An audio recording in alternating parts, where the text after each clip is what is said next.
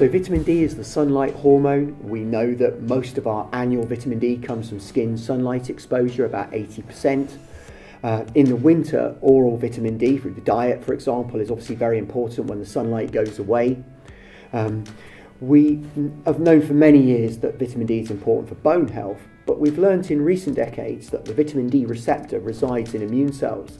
Vitamin D is very important to maintain innate immunity, for example.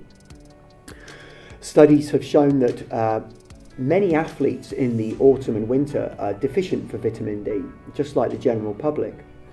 And it's important to avoid deficiency of vitamin D to avoid respiratory infections.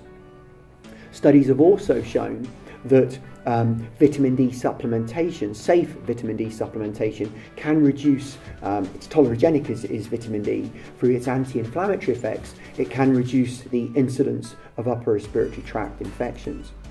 So we recommend screening athletes, particularly at the end of the summer, to check they're sufficient for vitamin D, which is typically above 50 nanomolars of vitamin D in blood, and that during the winter, when the sunlight goes away, it's important to have some dietary sources of oily fish, etc., of vitamin D, but also government guidelines are for between 400 international units a day and 600 international units a day of vitamin D supplementation to avoid insufficiency.